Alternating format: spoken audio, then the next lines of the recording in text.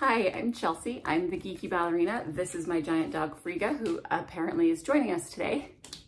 But today we're going to talk about your midline. Midline awareness really should be the primary goal of your elementary division. So you're like 8 to 11-year-olds or so. Or if you're an adult beginner, like let this be the focus of your first year of study, like your own personal explorations. Oh, she's sleepy. That's cute. Midline. Where is the midline of your body? It's here. It goes from the top of your head all the way down. And when you're standing in first position, your midline lands in between your heels. This sounds like a really simple concept, so you're probably wondering, why am I so excited about this? Because it gets taught in some interesting ways.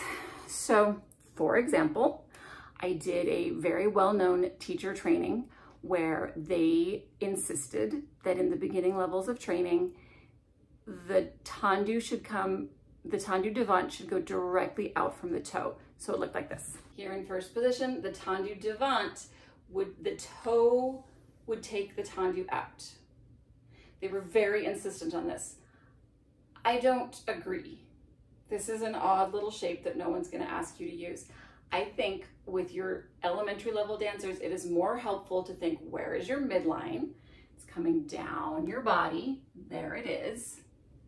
Keep your heel on your midline as you tendu devant, and then do your best to bring your toes to that same line. Depending on ankle flexibility, you may or may not get there, but I think that is a much more useful way to teach center line to the elementary kids. When you're talking beginning, like your babies up through about age 7, I wouldn't worry too much. Like, yeah, maybe mention it, but they are not old enough or they're not coordinated enough to be able to decide whether they're gonna prioritize where their heel goes or where their toe goes. It's just going forward. So don't worry about it with your beginning kids. But with your elementary level kids, I do think it is more useful to keep your heel on that pathway and bring your toe to the midline. But what about when you're working from 5th position?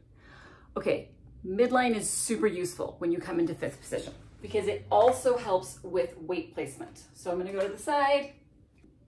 Now it becomes more of a center line because I'm thinking about merry-go-round, but I want that center line to be between my feet. I don't wanna have my weight back. So, I'm not in the mood to do like a really good 5th position. I'm tight, but you know, for your sake, I will try to flatten it out a little bit because it applies no matter how flat you are. You don't want to be back. You definitely don't want to be forward. That is not good on my ankle. You want your center line to land equally between your 2 feet. Also, you want your center line, here's my belly button, going down. It's gonna end about here. That's not the exact middle of my foot, but generally there's your navicular bone. It's generally in that area. If it's way off, we have done something funky. So the center line is very, very helpful in finding your 5th position. Now, when we tendu devant from here, we are not going to go to the toe. We are not going to go to the heel. Now your students need to be somatically aware enough that they know where their center line is and they can bring their foot to that center line. So the heel adjusts, the toe adjusts, and we maintain the integrity of the center line. This is super important in rond de jambe. Rond de jambe should be passing through a 1st position, so they should be getting there anyway. But if you do the first one from a 5th, we need to be able to know where we're going. One thing that I've been seeing a lot lately as I've been guest teaching is rond de jambes that go through 5th, and they'll go 5th to 1st to 5th to out. This is incorrect. If you've been teaching it, please stop.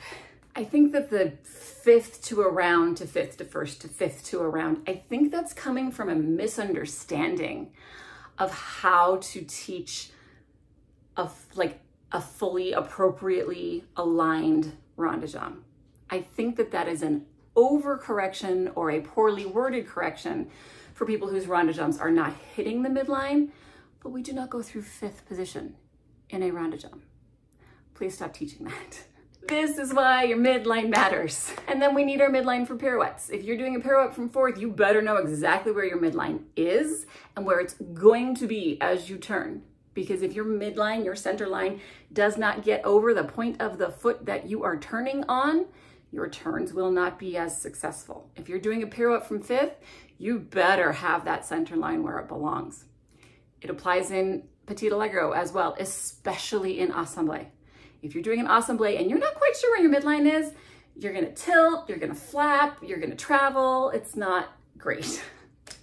So we start paying attention to the midline at about foundation C/level 1, so age 7 or 8, or in your first year of training if you are an adult or teen beginner, because we need to know where that is so that all of our technique can be clean. If you have questions about the way that I divide my levels, I do have teaching materials on my website. I have lesson plans, I have curricula, I have a blog.